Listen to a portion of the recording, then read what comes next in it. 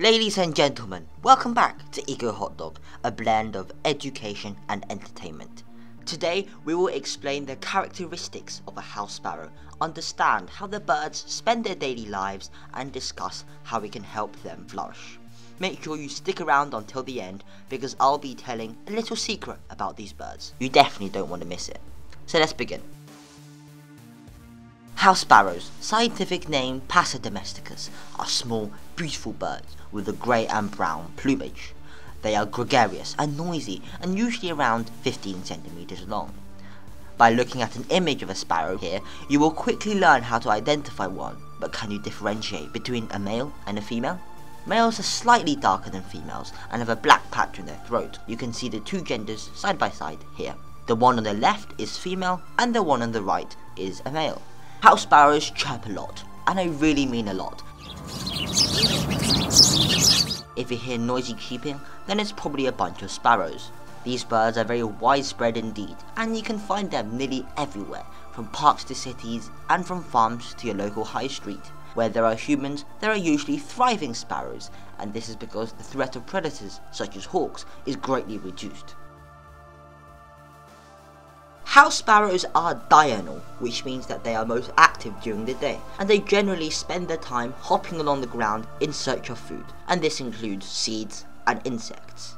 Sparrows also eat from bird feeders. I can assure you that they are frequent visitors to mine. I give them sunflower seeds, red milos, and perhaps some mealworms too. I'll get into bird feeders later, and it's extremely enjoyable watching these sociable birds flutter about and peck each other for a spot on the feeder. The nest is built by both parents in a tree or building, and they'll defend a small territory around the nest to protect the eggs and chicks inside.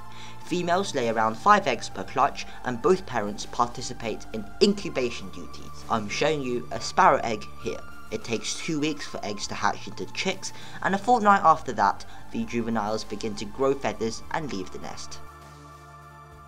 According to the RSPB, UK house sparrow numbers fell by a shocking 71% between 1977 and 2007. Its conservation status is currently red. You can help sparrows by setting up a bird feeder. I might do a video on this in the future, but here are 2 tips for success. Firstly, you should put your bird feeder near a bush or a large tree. This will provide cover for the sparrows and protect them from predators. Hygiene is essential, so make sure you clean your feeder every time the food runs out. I recommend using a wet wipe and a stick. We don't want our birds to get sick, do we? Another way you can aid our house sparrows is to keep your cat away from the garden, if you have one of course. Cats in the UK kill 27 million birds a year. You guys stuck around until the end for a little secret. So here it is. Did you know that house sparrows are actually an invasive species? I'll leave you to think about that one. Anyway, that's all for today. As ever, the sources are in the description. I'll see you later. Goodbye.